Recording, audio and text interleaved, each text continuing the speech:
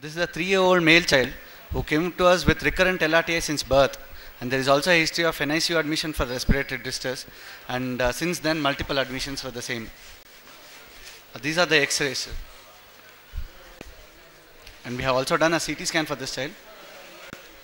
These are the routine blood investigations. So we have diagnosed it as right hemidiaphragm eventration. And the plan will be a thoracoscopic repair for this child. No, I think he's doing a laparoscopic repair. Sorry, laparoscopic repair. Yeah. Steve, the position of the baby is the same as you had for the fundoplication? Yes. Okay.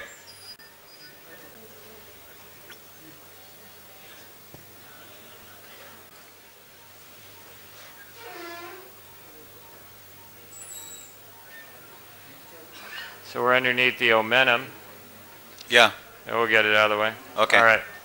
So this is kind of a long telescope, but so just to see what happens when you use small children in long telescopes, I don't know if you can see, look at me in the scope. Look at me in the scope. Oh yes, you're so far away from I can't get to the baby. Yeah, that's right. So it's very important, I think, in children to have short scopes. All right. So there's we're gonna be operating up above the liver, and so we'll put our operating ports up. There we go. So it's a very thin membrane. It's almost a hernia, but we'll plicate it and see what it looks like. Okay. So again, I kind of figure out where I'm going to put my ports, and then I just put them in. And you want to make sure that you're right at since I'm trying to triangulate this so up here, so you can see my two ports are at right angles. So a couple things I like about this. One is that even though we're sewing up at an angle, you can see we have great exposure to see what we need to see. I think the difficult thing about doing an eventration thoracoscopically is you're just sort of fixed. Can I have that 3mm, the 3mm cap? So you can see I've straightened the needle out some. Hopefully that's enough to go through the port. You grab it behind the instrument with a 3mm instrument. Okay, we'll see, and it goes through. Of course, the nice thing about using a 5 scope in a smaller kit is you get great light. And then what I do is I just go up and crack the surface tension, pull it down, and just get a bite of anything that you can.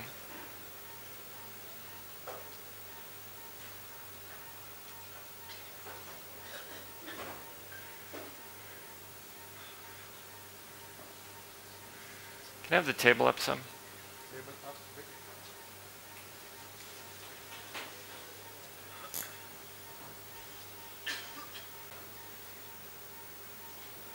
Okay, turn the pressure down to like 10.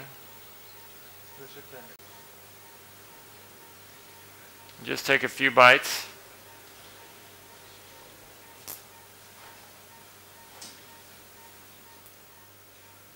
Can I have the table up some?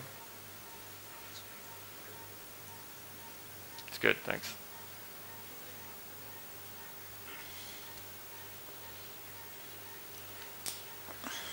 So unfortunately, this does waste a lot of suture because you basically get one suture out of every from port. Out of every. Both ends are there. We will tight and push it. So to tie these intracorporally would be very difficult because there's a huge amount of tension on it. But extracorporally, with a knot pusher, it's pretty simple. Yep. That's what it's afraid of, the 3-0. So the 3-0 ethibond, unfortunately, is not strong enough. 2-0, do you have anything? Oh, we can try. The problem with silk is it doesn't slide as well with a knot pusher. Well, we'll try. We can use Proline too. Yeah, I was just going to ask you, what about Proline? Yeah, Proline is okay. We'll try. The best, I think, for this is ethibond, but you need at least a 2-0 ethibond.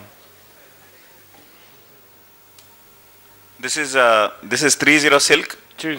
20 silk. Okay. We'll see how it works.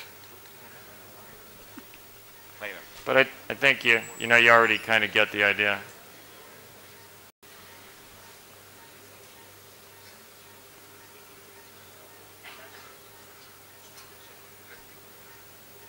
Correct. Huh? I think one they don't have, I think.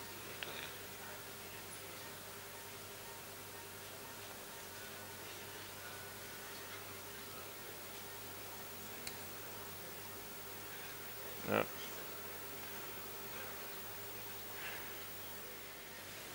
Cut ho gaya. Not pushing. So silk doesn't slide very well with a knot pusher. We'll see what it does. We can, once we get some of the tension off, we probably can use the Ethibond, but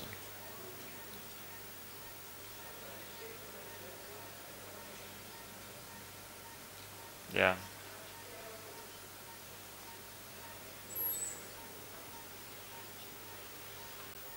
That works okay.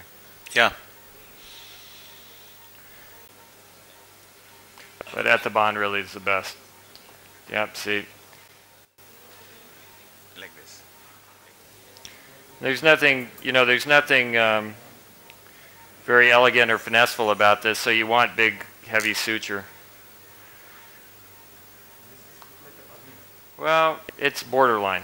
It's kind of, the question is this a hernia or is it a eventration? But I think it looks like it's actually attenuated muscle kind of up here. I'm not sure it really matters because I think the tissues are good enough that we can use them to reef it down.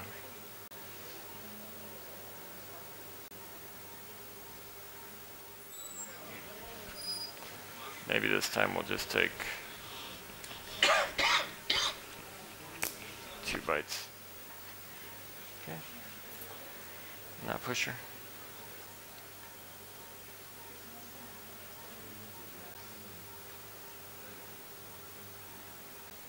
Yeah, it's just none of the sutures work as well with a knot pusher as Ethibond.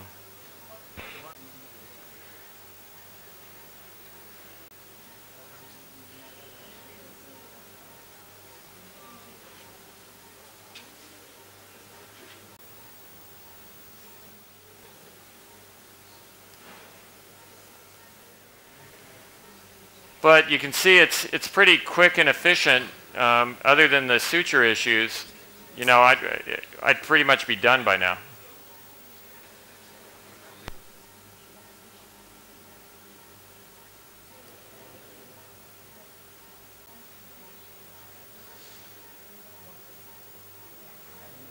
And there's not anything very scientific or elegant about how to put the stitches in. Just kind of take the tension down. You can give because we're using a needle stick, the patient might get a little bit of a pneumothorax, but it's usually not an issue.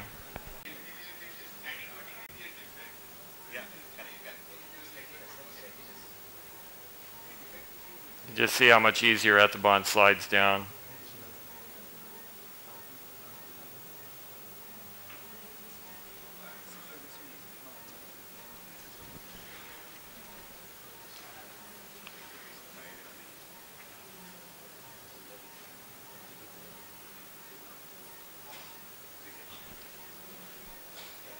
So we'll need a number of more of these stitches. Steve, if you look at the picture of the diaphragm there, medially it appears there is some muscle of the diaphragm medially. Yeah. Towards the falciform ligament. Right. Are you going to bring that down? Yes. Okay, right. Okay. I've been concentrating a little bit more on the suture than the anatomy. Yeah, but we will go after it. Okay. But initially, what I do is I just put suture over suture. It's a little wasteful, but the goal is to just to tighten it up. So I don't worry too much about the initial stitches. And then you can see, try to show you here.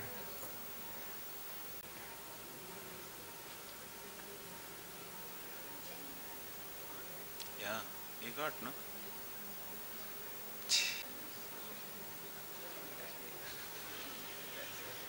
ये वो गया वो toilet जाने वाला था बीच में doubt आया. But, you know, one of the big questions is, you know, could you work over the liver? And I think you can see that it's very easy to work over the liver.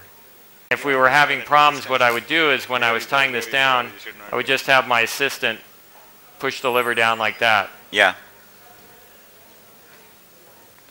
So, you know, I think it's fine to do it thoracoscopically as well. Again, the advantage, you know, these are already kids who have some degree of respiratory compromise, so you don't enter their chest. You know, you can see it very well. It's pretty simple. There's nothing real elegant about it, but you know, I just think it's a nice technique. And as we progress, you'll see we can get the diaphragm pretty flat. Steve, how often do you use a mesh for this? For an eventration, never. Never, okay. For a hernia? You know, when I need to. I probably, you know, just because of how they've shown up, I'd say 10% of the time. Okay.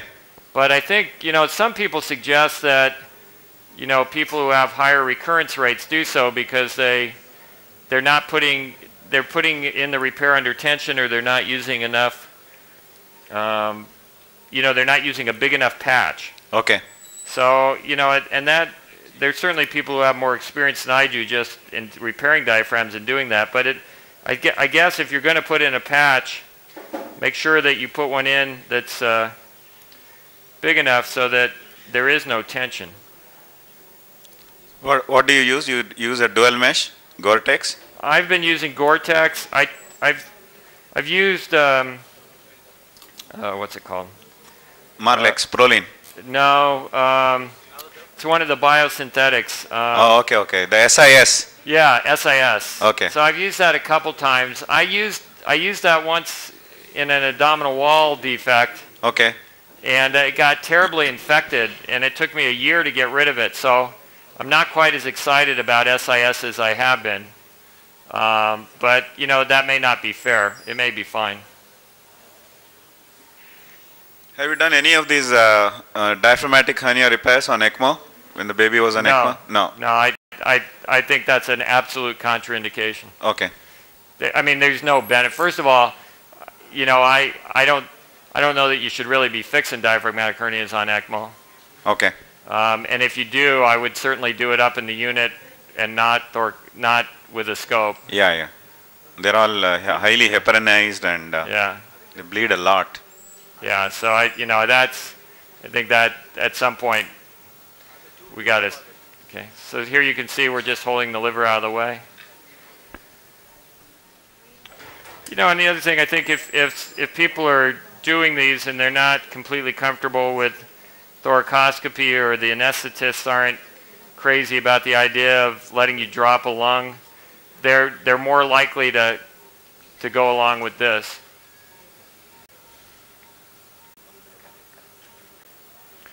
And once you get used to using a knot pusher, it's you know, it's quite efficient.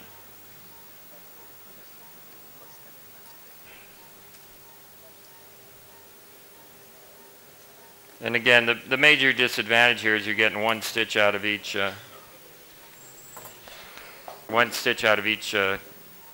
suture.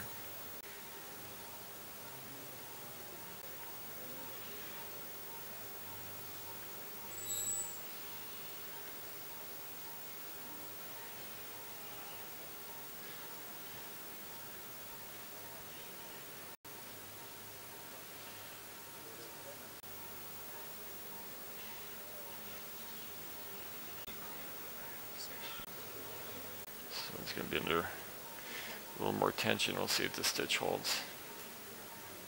I'm gentle.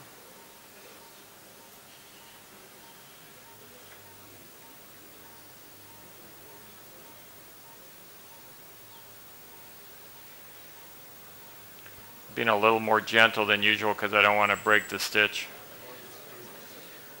Sure. All right, we found a 2-0 suture. Now we're talking. So you can see this is a smaller needle. This is an RB1 needle. It's a much more appropriate size to allow you to really get in there. And now I can do this.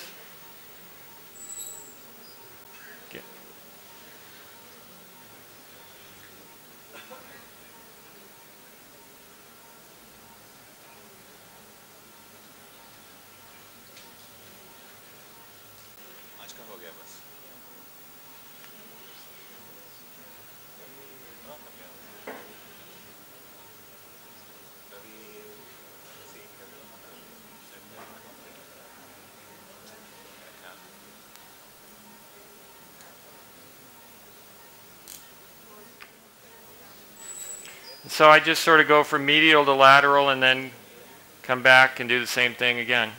So the biggest disadvantage here is that, you know, you're working against the CO2, whereas in the chest the CO2 would be pushing the diaphragm down for you. Here you got to work against it, but it's really not, it's not that much pressure.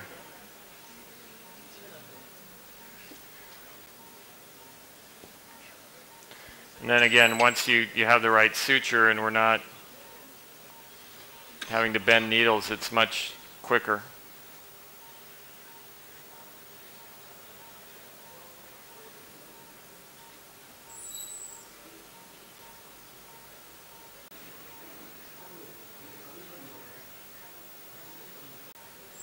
And I didn't get a chance to see the thoracoscopic ones, but I assume that, you know, it's the same kind of thing of reefing in the tissue.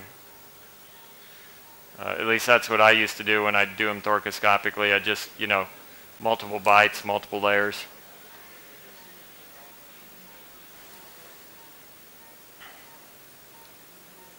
And I've done this in a child when I looked at the child's chest before we took the trocars out. I'd so corrected it that I'd actually caused some chest wall deformity and I had to take out a couple of my stitches.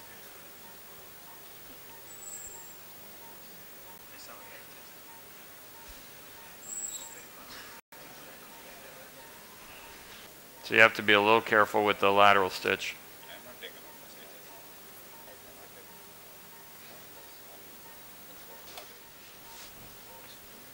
I'm amazed you guys could find so many eventrations. Must be an epidemic in India. This we pulled in for this workshop. Yeah. Anytime you want me to come do 4 or 5 lobes, just let me know.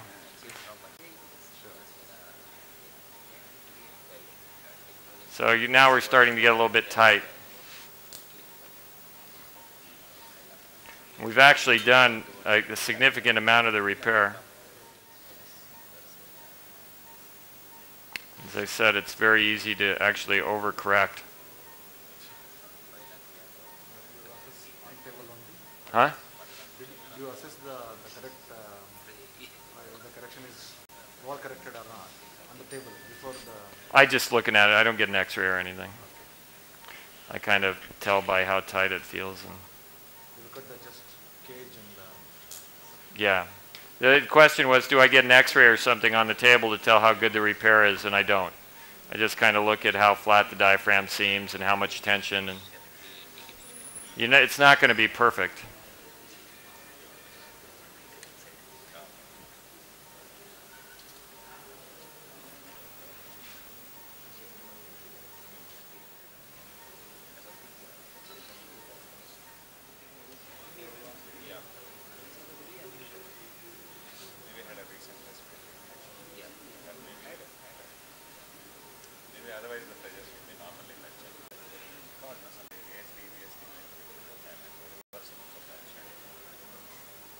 And you know, I think as you're learning to suture, if you're doing things like a Nissen, it's okay to use a knot pusher to do the stitches that are under tension, like the, I think it's okay, I can get it. Like the curl stitch or other stitches till you get your comfort level up. and then practice on the stitches that aren't under tension. But I think you definitely want to learn how to suture intracorporeally, because if you're going to do things like TOF repairs or duodenal atresias or other cases like that, you've got to be able to suture laparoscopically intracorporeally. But the first TOF repair I did, I actually tied all the knots extracorporeally and used a knot pusher. It wasn't the prettiest thing in the world, but it worked. All of them were extracorporeally, yeah. I wasn't good enough to suture. I didn't, in that space, intracorporeally, I didn't think. I think we're about done.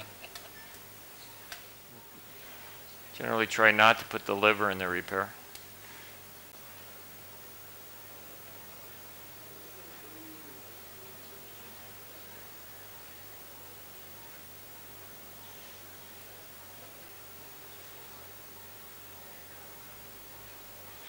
Some came undone.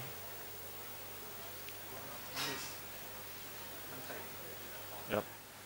So this time we're going to hold the liver down. Hello. Yes. Could someone in the OT show the suture foil to us, please? What is the size of the needle and the suture material you use? It's a 2-0 suture, and the needle is a... What material is this? It's a Ethibond. Ethibond, is it? Yeah. Ethibonds are usually green colored. It looks white. Yeah, I've never seen white Ethibond before. Yeah, exactly. It's nice. So, I put 5 or 6 throws in these since I'm doing it extracorporeally. Now, obviously, as we bring the diaphragm down, then the liver gets more and more in the way. If you're really having trouble, you can always put in another instrument through a stab wound up high, and you can hold the liver down while you're putting your sutures in.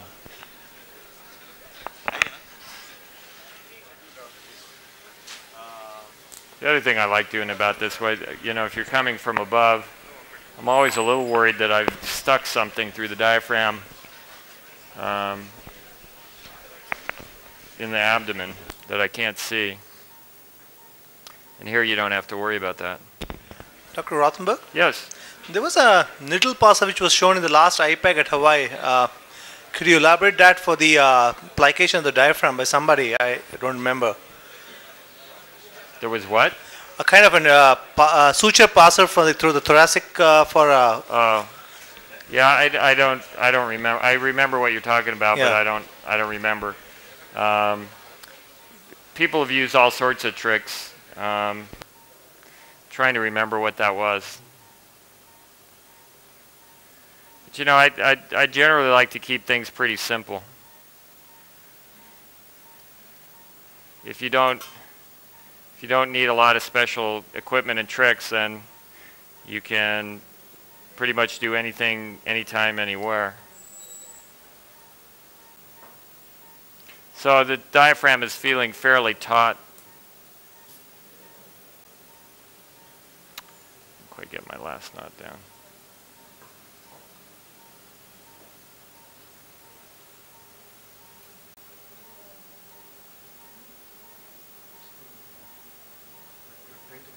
Yeah. I didn't quite get the last throw down, so I was just tightening it a little bit. Through the suture, this scissor is really a multitasking tool. I think I got it. Wow. I don't know if I can use that. It's a neat needle, though. We'll try. It's a test. I don't know what it looks like. Looks dangerous. But you can hopefully the other thing you can see is that all my suturing is just my wrist. My arms and hands aren't moving, and so when you put needles through tissues, just like in open surgery, you want it to all be wrist. And I think people have a tendency when they operate laparoscopically to use their arms and hands to manipulate the needle, and you really want it's all just wrist. And if your arms are tired after suturing, it means you're using your arm muscles too much. Should be a very simple, easy motion.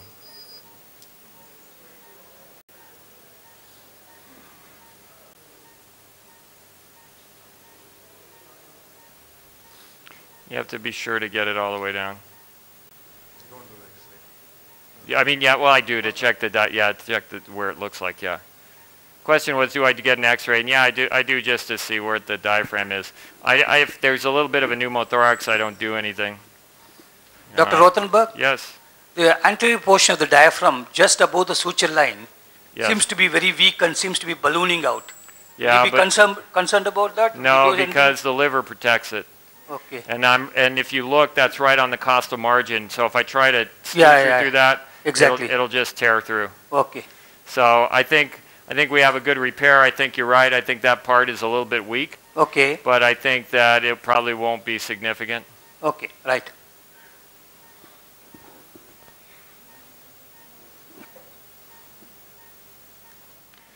So let's go take a look. So that's pretty taut. You can maybe do a little bit more. Yeah, right. And here, we could do a little bit more, but not a lot. And here we're pretty tight. So there's a little laxity back here, but I don't think it's significant. And let's look at the other side. So just to compare, so that's where the diaphragm is on the good side.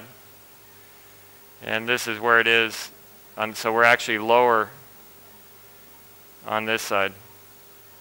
And again, there's a little laxity back here, but I'm not sure it's worth doing anything about. So I think I'm pretty happy with that. Any questions?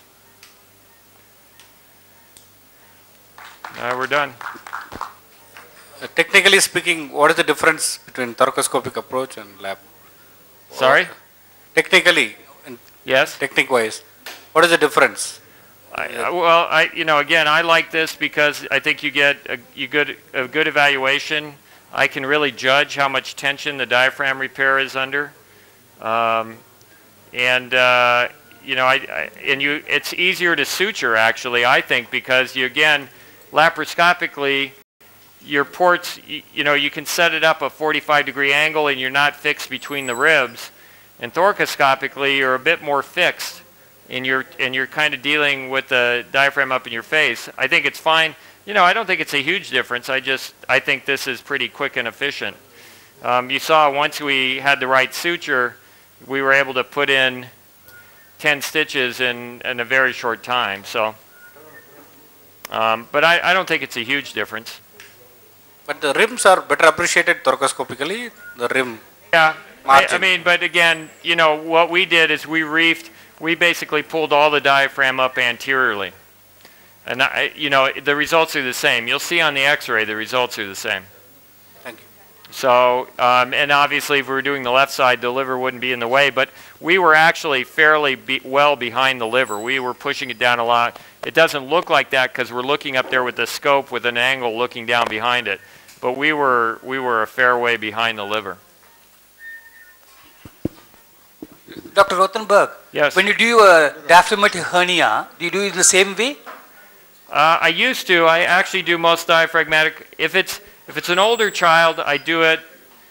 It varies. The young children we do thoracoscopically. Right. An older child, I'll generally do them laparoscopically because I want to bring the bowel down and look at. They often present incarcerated. Right. So I'd rather be in the abdomen so I can evaluate the bowel, and I'd rather be pulling the bowel down into the abdomen. The advantage, the one thing that you have in older kids that you don't have in newborns with a diaphragmatic hernia is you have enough abdominal domain so you can do the procedure easily. And then the other thing that, we talked about, the recurrence rate for thoracoscopic diaphragmatic hernia repair is probably higher than it is for open. Okay. And part of that may be, at least there's one series, there's a large series out of New York, Columbia, where they actually had a very high recurrence rate in the order of 25%, which I don't quite understand, and I've not done any of those repairs with them, but it may be that when you go in thoracoscopically, you're not unfurling that posterior rim. Okay. As the same way that you can see it when you do it laparoscopically. Right. So there may be some benefits, you know, to that approach, but I honestly don't know. I think a thoracoscopic approach is a good approach, and unless you're having specifically or having complications or a higher recurrence rate, I wouldn't change from it. But I do think we need to evaluate what we're doing and be sure it's right. And suturing technique, do you do the knots intracorporeally or extracorporeally? For diaphragmatic hernia? Yeah, hernias. I do them intracorporeally. Right. That is thoracoscopic approach. What Yeah. about like when you do it laparoscopically? Do you still do the? No, if it's laparoscopically, again, because it's very hard to suture to tie intracorporeally under tension at that extreme angle. Right. So there, I do it extracorporeally. Extracorporeally. Yeah. Okay. So I mean, it's just different, and I honestly don't think it makes a big difference one way or the other. I started doing eventrations this way, and I think it's a nice, easy technique. So I've kept doing it. I don't have a compelling reason to Right. switch to do it in the chest. Yeah. And again, many of these kids have respiratory compromise, which the diaphragmatic hernias do as well. But you know, when you're doing a diaphragmatic hernia in an infant, you're really just going into an open space. You're not collapsing the lung or doing anything because Right. they're already collapsed. When you do it in a child who's got respiratory compromise and collapse the lung, the anesthetist gets a little more nervous. But it doesn't, I don't think it makes a big difference. Well, thank you so much, Dr. Rothenberg. We really enjoyed your surgery. Good. It was a wonderful exposition. Thank you. Thank you.